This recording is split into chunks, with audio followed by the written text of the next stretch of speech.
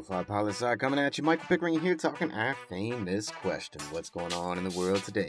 And today it's our final episode of our summer top 10 mini-series, Talking Trees. Oh yeah, I know you've been waiting for it. We've been postponing this final episode because we love talking trees so much we don't want it to end. And maybe you can send in some new tree talking lists for this coming season.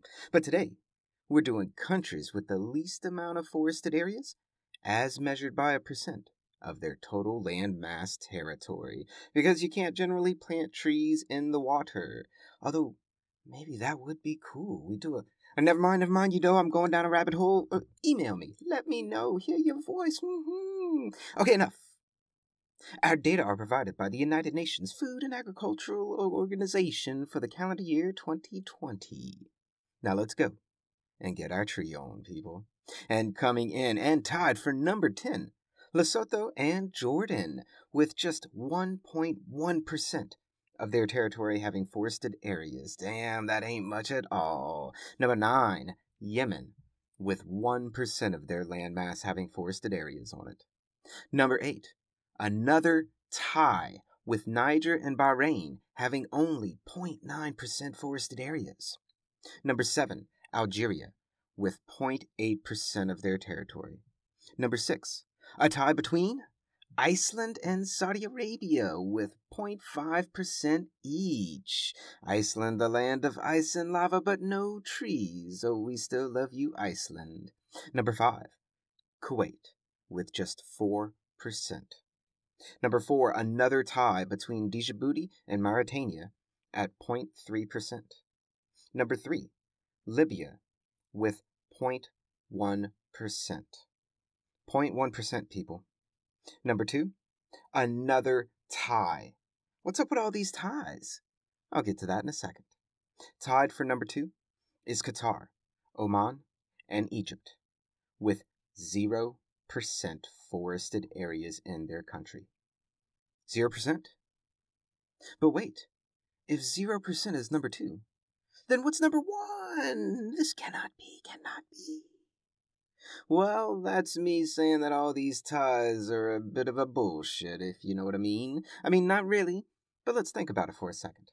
Are people really going to count the number of trees or the exact measure of forested areas in every country, like Iceland and Saudi Arabia, both tied for 0.5% of their territory being forested area? Do you mean to tell me that Iceland and Saudi Arabia just happen to have the exact same measure of forested areas as a percent of their total land mass? Come on, we know that's not true. It's a rounding numbers issue. That's it. Just like I think to break the tie at number 2 for Qatar, Oman, and Egypt, someone should go counting trees, and whichever country has the most trees, that's our winner. But who goes counting trees? Yes, that's a silent 5 count for you. Well, I did go look, and I did find a answer. But I can't say if it's accurate or not, so I'm not really gonna put any weight behind this source. But I will say it does look like Qatar has less trees. So we'll say Qatar, you're our number 1 today for the least amount of forested areas as measured by a percent of your total country's landmass. The answer being 0. But let's circle back around, my friends, and recall. Start talking about trees. What is this all about? Why are we doing this? What is this Tree Talk mini-series? We're partially it's because it's summertime and I love trees and I wanted to have a little fun talking trees. But also, trees, people. Trees. We use them for everything. And deforestation is a real issue in many places, and many other places, like on today's list, don't even have forest of their own.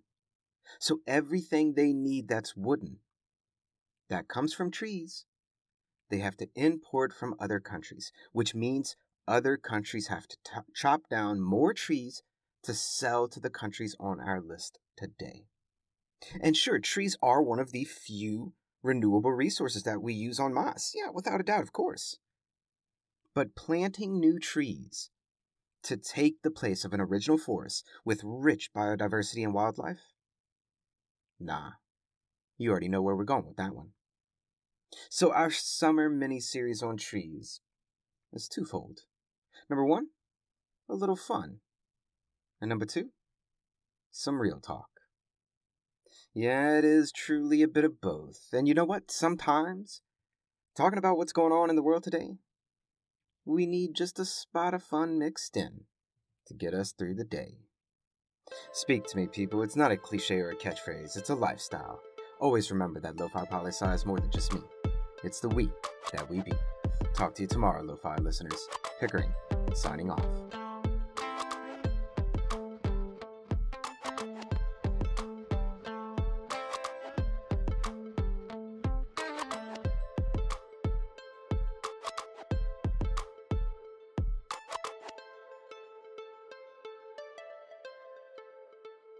A little behind the scenes for all you listeners that stuck around.